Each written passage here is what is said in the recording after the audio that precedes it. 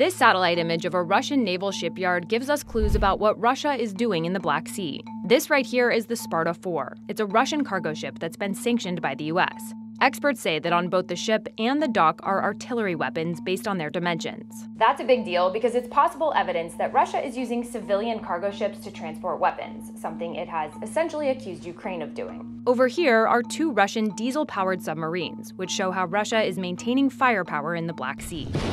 The satellite image was taken on the same day that Russia conducted exercises in the sea and just days after Moscow pulled out of the Ukraine grain deal and said that it would treat all ships traveling to Ukrainian ports as carrying military cargo. We've had information to suggest that they may be preparing a false flag operation. Now, analysts say the risk of war spilling into the Black Sea is higher than at any point since the invasion began.